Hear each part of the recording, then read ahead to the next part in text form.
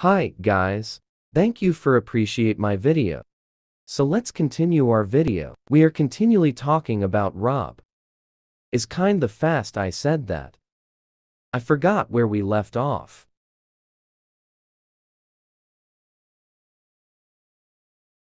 Okay, I remember. You know why Rob had red eyes, cousin? He had a soul inside him. So he get control, even have a different brain can control him.